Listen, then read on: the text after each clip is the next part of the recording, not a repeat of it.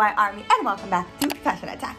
Today we are gonna try to fix a design piece instead of building one from zero.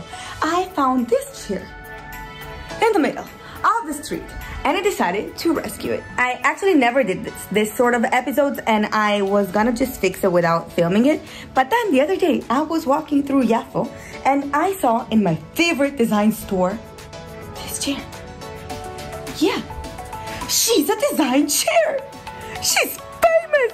So I decided that maybe even you have at home a super cool piece that is super old and you can't really style it anymore or hide all these bruises, so it would be cool for you to learn how to bring it back to cool, or even go to a vintage store, find something that is super cool and know that you can bring it back to super good quality instead of spending $1 billion and buying a new one.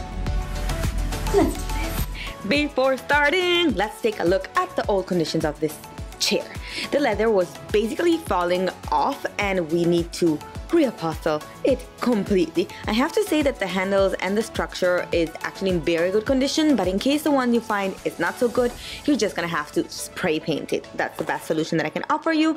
And yeah, you can use this technique basically for any chair. We are gonna find a way to deassemble it and use it as a stencil to recreate any sort of couch or chair. Okay, at this point I decided that, well, I will patiently unbuild this later, but the most important thing to me is to figure out what is inside and what I have to buy before the market closes and I can't buy the material anymore. So I'm just gonna make a little cut on the back, this one, where I can take the material that it's just very thin foam and go buy a similar one. So basically, just copy whatever you find inside the chair that you're trying to fix. In my case, I had an external fabric that I decided to switch from leather to something more soft, an internal harder material that is this black one, and a super thin foam. Another thing that you're gonna have to carry with you through this tutorial is a lot of patience, because you have to deassemble the element completely. It's very good if you film it or if you just try to take note of what you're doing, because everything that you are unbuilding, you're gonna have to build it back up, and there's no instructions because it's an old piece. So obviously the only thing you can do is copy your own actions. What I did here is simply deassemble it completely, keep all the metal pieces aside, and once I took it out, I found out that the internal piece of the fabric was covered with little screws. So I asked help to my beautiful boyfriend and he helped me deassemble it completely, because otherwise it would have taken forever. Yeah!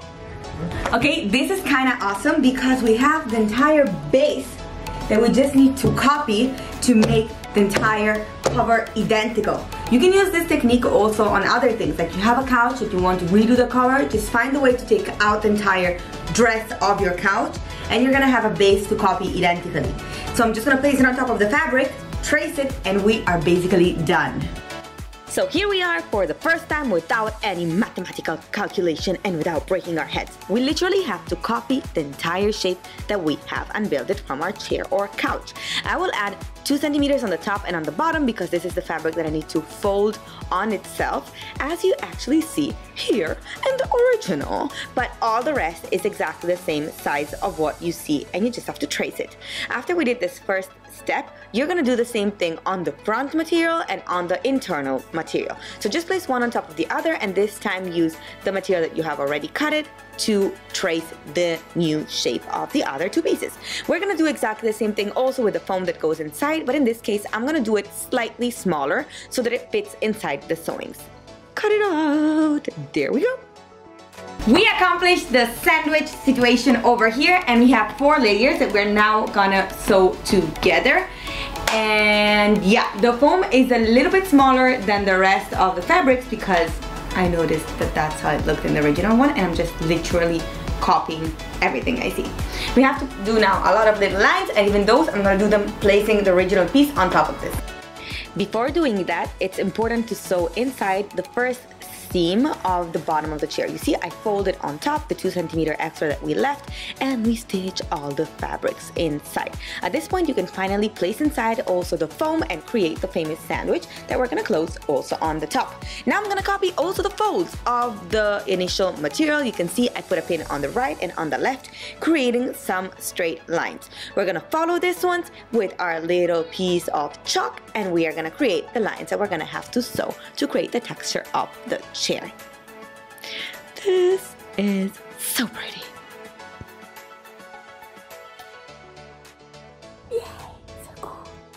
We're now gonna use the famous technique, I don't have a ruler and a book is enough, to trace our lines. After we did this, we just pass them inside the sewing machine. You go straight and repeat the same process multiple times.